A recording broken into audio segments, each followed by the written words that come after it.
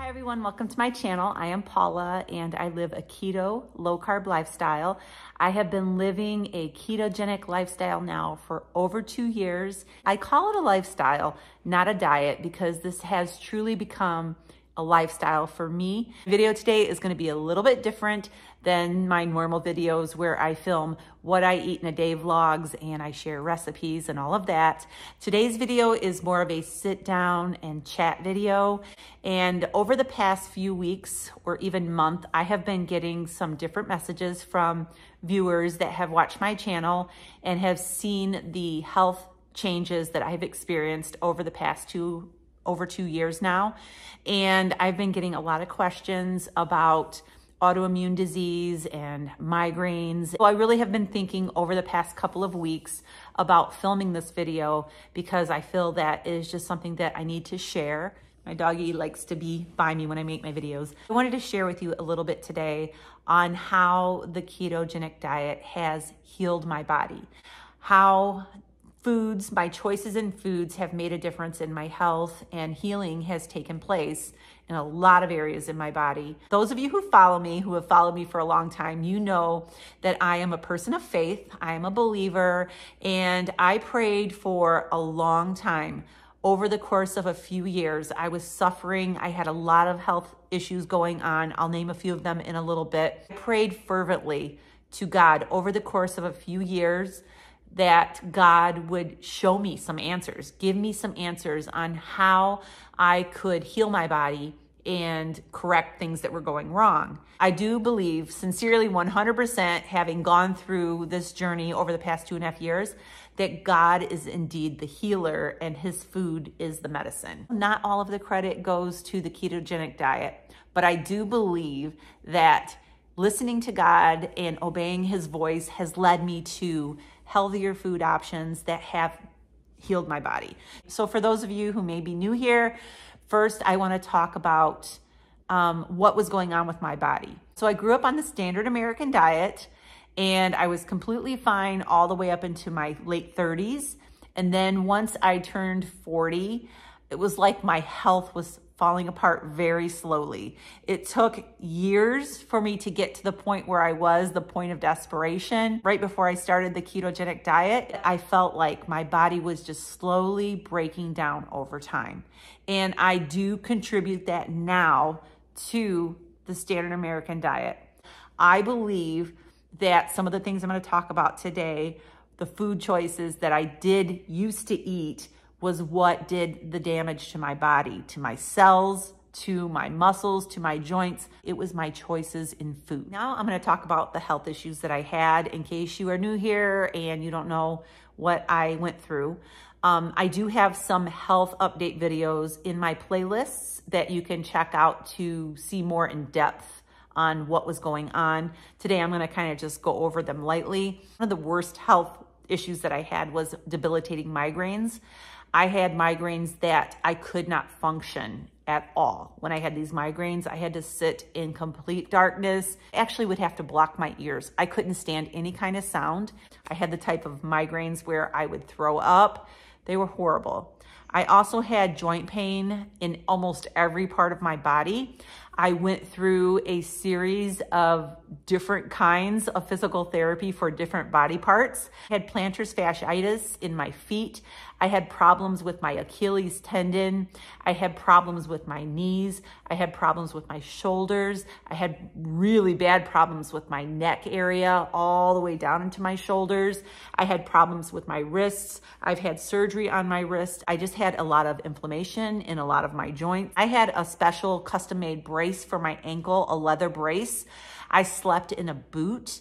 I had custom inserts that were made by my foot doctor that I had to wear inside of my shoes pretty much all day. Even when I was inside the house, he wanted me to wear these inserts. He did not want me to go around barefoot, and I love going around barefoot. And so it was very hard on me to wear shoes in the house all day long. I had braces for my wrist. I was forever sitting on the couch with a heating pad or ice on some part of my body. I really, really suffered with joint pain. While I was at the foot doctor of all places, He had done some blood work on me because we were trying to get to the root of some of my issues that I was having with my ankles and with my feet. He ran some special blood work on me, and it came back that I was positive for lupus, autoimmune disease. I ended up getting sent to a rheumatologist. I was under the care of a rheumatologist for at least a year. I had been tested several times, and every time I got tested, my ANA titer had shown that I was positive for lupus. Although I never had a definite diagnosis for lupus, it kept coming back positive as lupus, if that makes sense. My rheumatologist at the time was also suspicious that I had rheumatoid arthritis. She said I definitely had arthritis throughout different parts of my body, but never had a diagnosis of the rheumatoid arthritis either. And she put me on a vegan diet. I was on a very healthy vegan diet. I thought at the time I wasn't consuming a lot of junk food. I was eating vegetables and a really whole food vegan diet, and I had no change. I did that diet for 3 to 4 months and nothing improved, nothing got better. I still had the migraines, I still had the joint pain, had fatigue all of the time, I had brain fog, I had hormone issues. I was experiencing very, very severe hot flashes. I was suffering from the hot flashes. Also had problems with mood swings. I had problems with facial hair. I had problems with skin tags, and just a whole slew of things was going on with my body. 2.5 years ago, I got to a point of desperation. I started really seeking God and praying and asking him to show me the way. And I came across one of Dr. Ken Berry's videos. It really got my attention. I started doing some research, and long story short, I started eating a low-carb ketogenic diet. Since I started this ketogenic diet, within months, I would say 2 to 3 months, I started noticing drastic changes in my health for the better. My migraine headaches stopped. I have not had a migraine headache in over 2 years, not one migraine headache. And I say all the time that that in itself is a true miracle. And if I only experienced not having those migraine headaches and nothing else happened, I still would continue to eat this way, because I suffered from those migraines. But all the other things that happened to my body, I eliminated joint pain. I no longer have joint pain. If you could see the way I'm sitting right now, I'm sitting with my legs crossed here on the couch. I could not sit with my legs folded in and crossed like this at all. I couldn't sit on the floor and play with my grandkids without having to have help getting up. I no longer have any joint pain issues. Over the past 2 years, I've only experienced maybe 3 times some joint pain in my fingers, some stiffness in my fingers, and that was from eating certain foods that are supposed to be keto friendly. I'm going to talk about that in a minute. Some foods that are keto friendly affect me still in my joints, but if I do not eat those foods, I don't have any joint pain. I feel great. I have energy. My hormones are balanced. I do have hot flashes. I still have hot flashes, but they are not nearly as often and not nearly as intense as they were. I'll have, like, on the way home today, I was in the car with my coat on and I just got hot in the car. I took off my coat. Once I had it off, I was fine. I broke out a little bit on a sweat, but it wasn't like I used to have when I felt like my body was absolutely on fire. I don't have those kind of hot flashes anymore. My mood is more balanced. My energy level is up. The facial hair is gone. The skin tags, I used to have skin tags under my arms. They're gone. I didn't have them removed. They just went away. People commented and told me when I've talked about that before that skin tags are a sign of insulin resistance. So once I stopped the sugar, the skin tags went away. Overall, I feel incredible. I don't have headaches. I don't have joint pain. I have energy. I don't feel like my hormones are all out of whack. I just feel normal. I am also not on any medications. I kind of ended my relationship with my rheumatologist. She ended up moving to another building, and when they moved, they called me and they told me that she was going to be moving, and I just never rescheduled an appointment with her. I haven't had any blood work done for my ANA titer. I don't know where it's at now. I don't know if it's still showing positive for lupus or if it's normal. I keep thinking every time I go to my doctor for my yearly exam and get all my blood work and that I want to ask her to test that to see where it's at, but I always forget. But it's a good thing that I forget, because I'm not having any issues that would make me even think that I have any of those issues. So how did I do this with just my food choices? I'm gonna be sharing with you my experiences and what I think has helped. So what do I eat on a ketogenic diet? Well, I have a lot of videos that you can watch after you watch this video of my What I Eat in a Day videos, and you'll see some examples. Now, I'm not perfect, especially when I first started my YouTube channel a year and a half or 2 years ago. I was still learning. So you may see some things in some of my videos that I ate that I have learned since then that I no longer eat, because I may have thought at the time that they were a good for me food, but over time I have learned to eliminate some more things. So when you watch my older What I Eat in a Day videos, there may be things on those videos that I no longer eat now. I've had people comment on some of my older videos and say, you know, you shouldn't be eating that. Well, I don't eat that anymore. I used to eat that before I learned about it. And now that I know about it, I don't eat them anymore. But I'm not gonna go and delete those videos just because I have changed some of my choices. I just keep moving forward. I believe that a whole one ingredient food diet is what healed my body. I stick with whole one ingredient foods, meat, some low carb vegetables. I try my best to stay away from processed food, highly processed food. In my opinion, bacon is a processed food. It goes through a little bit of a process. When they butcher the pig, they have to process that bacon a little bit in order to make it into bacon, right? To season it or to smoke it or whatever. So it goes through a little bit of a process, but to me, bacon, I read the labels on my bacon because there are some bacons that are not as clean as other bacons, but I try to get the zero sugar bacon. I'm not talking about that kind of processed food. I'm talking about highly processed food. Foods that come in packages that have a bunch of preservatives or ingredients in them that you do not know how to pronounce. I really try to stay away from those kind of foods. The keto granolas, the keto chips, the keto cookies, all of those kind of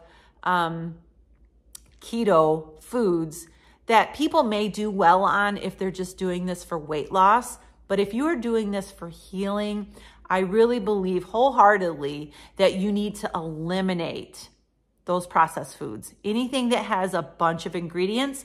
Now, I will take like an Egg Life wrap that has 3 or 4 ingredients on the package. I know what all of those ingredients are, and it's pretty clean to me. So I am okay with eating that Egg Life wrap that comes out of a package. It has been processed. It's made into a wrap, and they mix it with some other ingredients. There's a process there, but I'm okay with the ingredients. Occasionally, I will have a hot dog or a sausage, but I make sure that I read all of the ingredients on the label. They're ingredients that I understand what they are. If they don't, I have looked them up and I have learned what they are, and they are minimal ingredients, minimally processed, all right? So I do eat some processed food, but I make sure that it is pretty clean in ingredients, if that makes sense. You want to stay away from any kind of processed food, like I said, that has ingredients that you do not know how to pronounce, and it is like a list this long. It's not worth it if you are experiencing joint pain, headaches, all the things that I went through. Those processed foods are just not worth it. All right, so first thing, cut out as many processed foods as you can. Stick with whole one ingredient foods, meat that comes in a package, hamburgers, steak, chicken, pork chops, you know, all of that, fish. I always forget to mention fish because I'm not a big seafood person, but yes, you can have fish. It's very healthy for you, but you want to make sure that you are sticking with whole one ingredient foods. As far as vegetables, I have gotten to where I eat a lot less vegetables. I have even found recently that some vegetables that I eat that used to not bother me bother me now. They bother me in a way where I have some swelling in my fingers. I also have some gut issues with some of the vegetables that I eat now.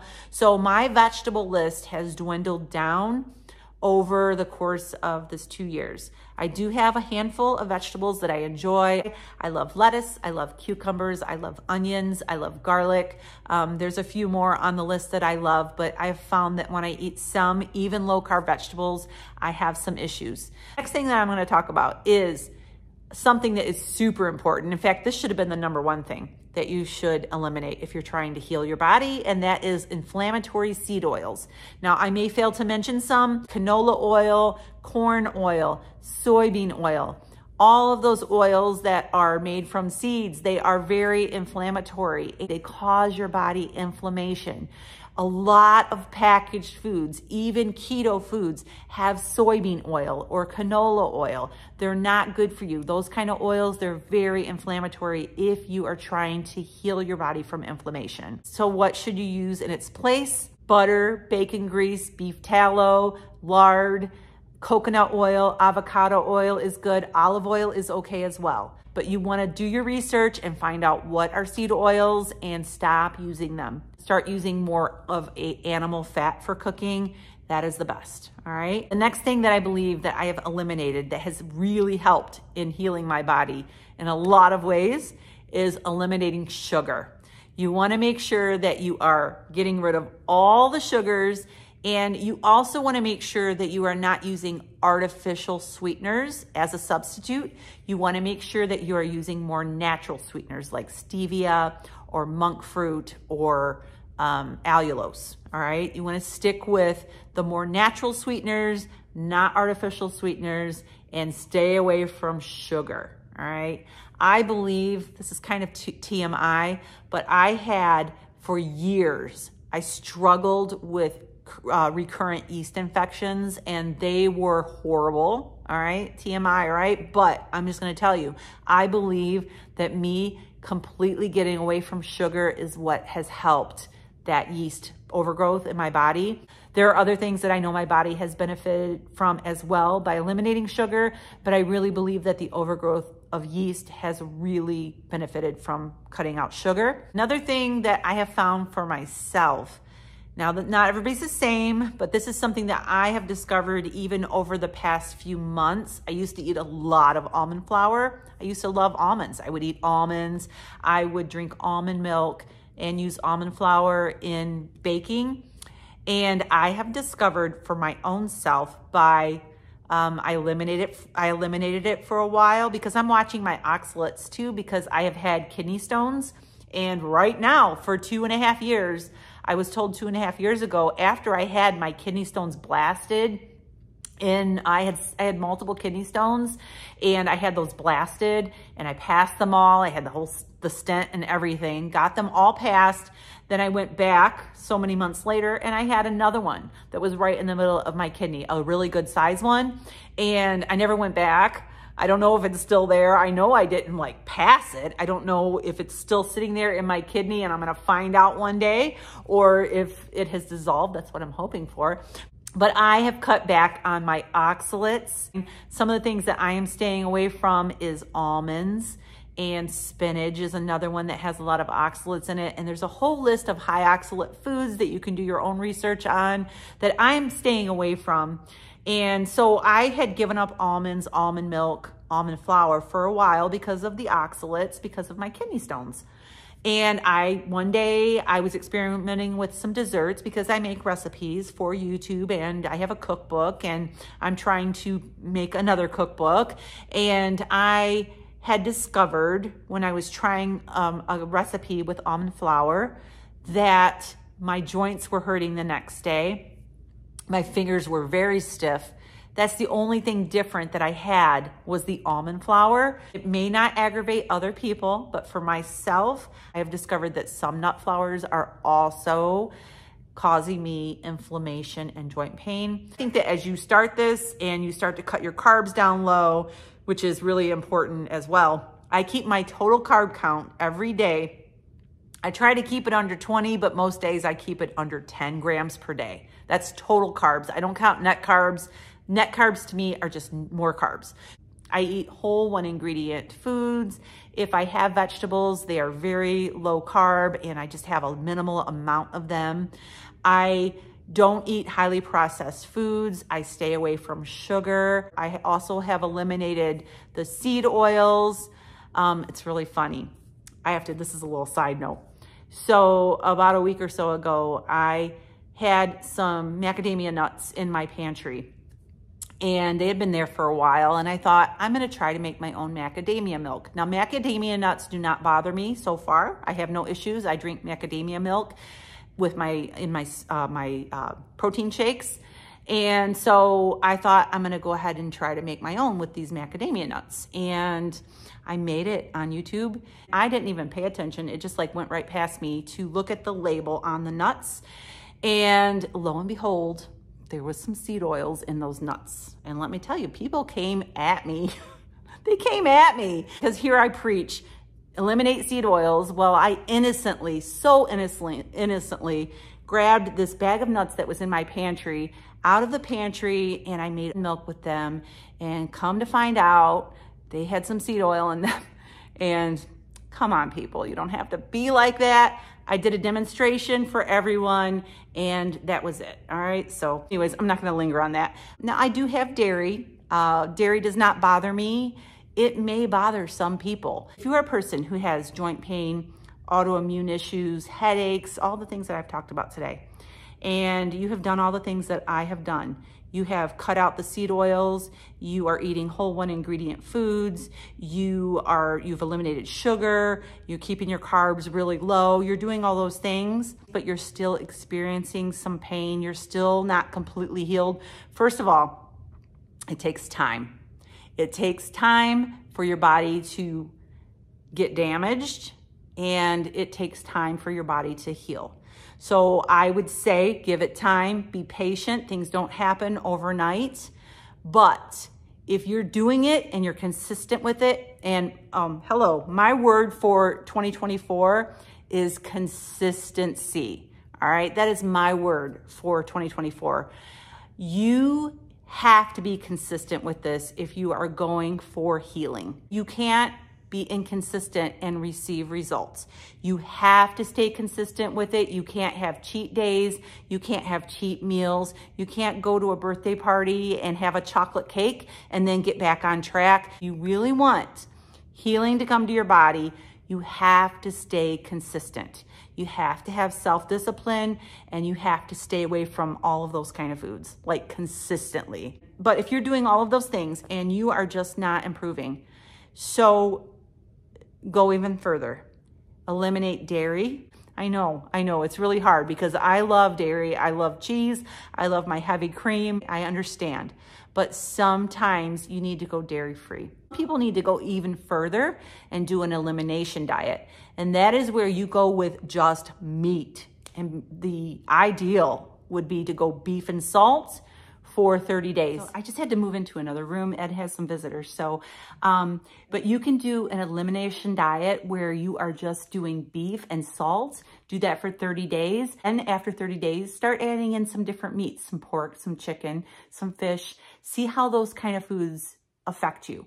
And if you do okay with that, then move on to adding some vegetables. So you want to try some different vegetables. But every time you add certain things in, you really need to pay attention to your body, take note, and see how your body's reacting to certain foods. I will say, as I wrap up this video, that keto does not cure everything. It's not a cure-all, okay? So I want to get that across to everyone. There may be health issues that you have, and you are doing this saying you're staying consistent, you're doing all the things, and you're still experiencing some issues. Keto doesn't cure everything, but I do believe that keto does get rid of inflammation. It helps a bunch of metabolic diseases that are caused by foods, and just improving those things alone can really help with other things that are going on in your body. It doesn't cure everything. I wish it did, but I do believe that it can make your life better and bring you so much more quality. So I wanted to share that today. This might have been really chatty and lengthy, but I have been wanting to share this for a while. It's something that's been on my heart and in my mind. So I'm going to go ahead and wrap this up. Make sure you subscribe and give us a thumbs up. It really helps out our channel. And have a great day. God bless.